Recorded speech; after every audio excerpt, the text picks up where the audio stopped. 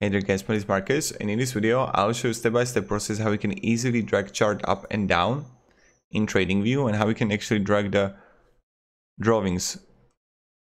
So the first way how we can do it is like when you're gonna have like line here, let's say I'm going to have a line here. And when I would like move the line, it's not going to be horizontal and vertical. What you need to actually do is to hold shift while you do it, right? And as you can see, it's moving horizontally and vertically. It's not like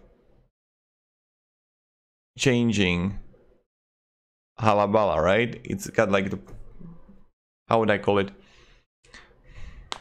It's like drawing, you can draw it, drag it horizontally and vertically. It's pretty straightforward and pretty easy. You hold shift and just move it. If you don't hold shift, you can move it as much as you want. And if you just like want to move on the chart, you like clicking and mouse one over it. So thank you very much guys for watching and have a great day and goodbye. See ya.